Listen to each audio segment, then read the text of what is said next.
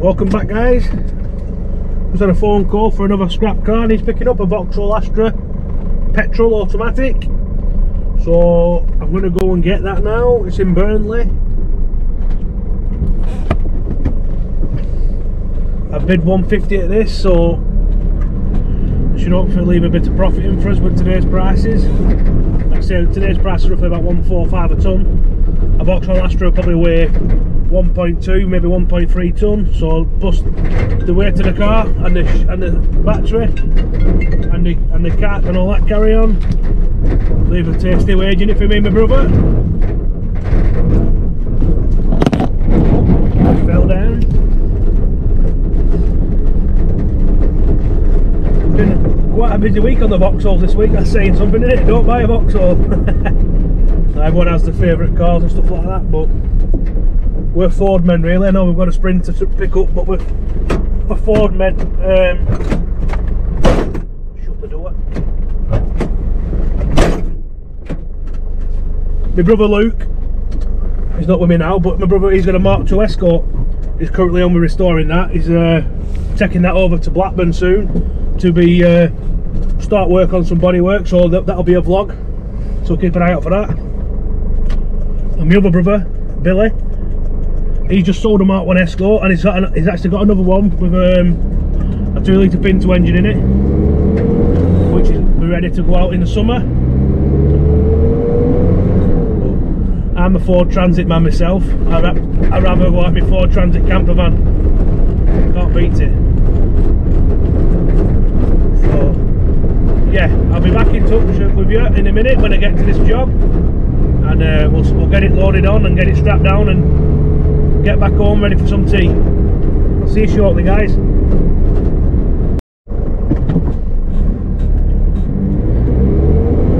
This Astra,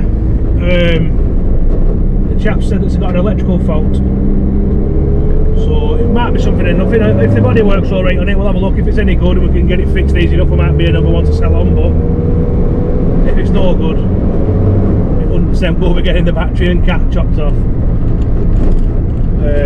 Sometimes when we have sold things on the past on eBay, you get a lot of messes that most of you probably know that, saying that they're going to turn up and they never turn up and stuff like that. So and plus the eBay and PayPal fees at the minute, ridiculous. It takes all your profit away. So we tend really to have to sell them into trades at lads or just weigh them in, so there's no headache or comebacks, you know.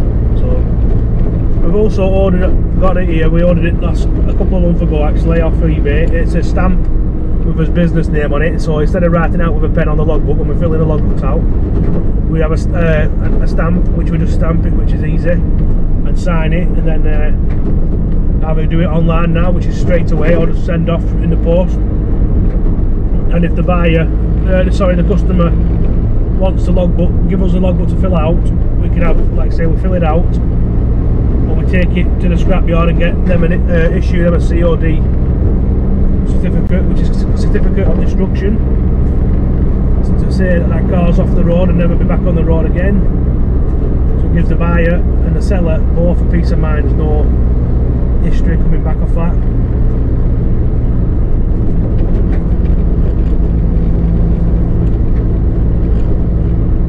I'm just trying to get used to doing these vlogs. I keep stuttering and stuff, but I'll get used to it, I think. And I keep saying I do know that this and that, but they're right.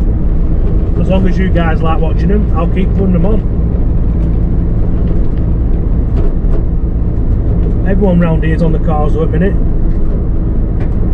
As soon as the price goes up, everyone comes out of the woodwork, starts buying vans and pickups and all sorts, and starts trying to get on the scrap game. You can't blame them really. There's not much work about at the minute with COVID and all that carry on, so we've still got mouths to feed and bills to pay, so fair play to the guys and girls.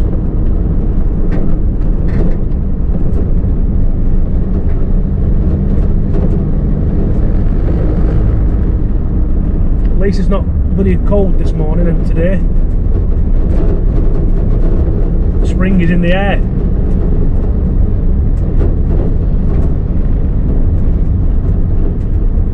Is any subscribers on here from Burnley or local to Lancashire or anything? Let me know in the comments if you are.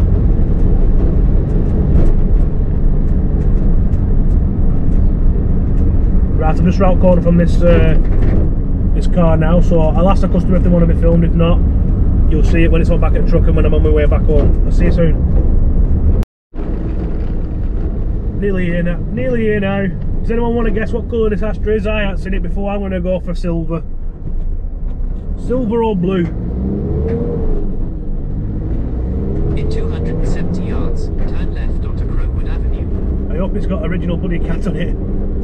I've had a bad few cars with no bloody cats on them, innit?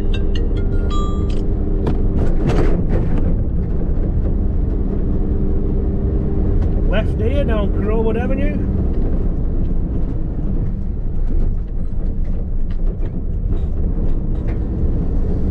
Turn left onto Hargrove Avenue, then turn right onto Wesley Grove. I need to get these clocks fixed so I don't know how much bloody diesel they've got in it. So when you did it, recovery truck breaking down, we're right laughing stock if that happened.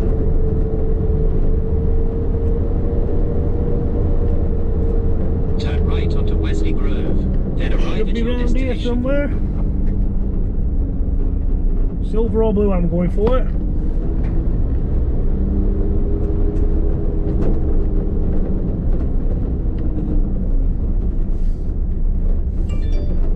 Oh, it looks might be a blue one. Is it this estate one here, I think, on your left? There it is. Right, I'll get it loaded up and I'll be back soon. Right, let's get it loaded up.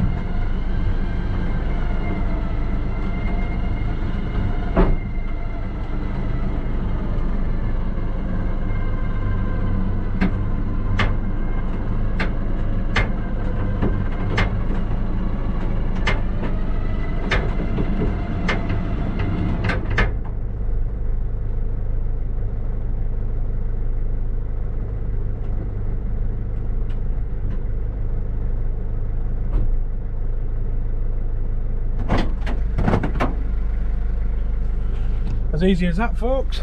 A couple of minutes. I'll just get the straps on now. Ramps away. It's actually quite a clean car. It sounds like the starter motor's sticking on it, but I'll inspect that more when I get back. It's a 57 plate. Petrol. Done 125,000 miles. So plastic wheels look like alloys, but 1.8 petrol. Might have met one. So right then, that ends today's vlog, or this afternoon's vlog. I've already put one on, but I thought I'd get you involved with this one as well. So don't forget to like and comment, subscribe. Any questions or anything like that, all you need to do is ask, and I'll try my best to answer them. Thank you very much, and I'll see you tomorrow.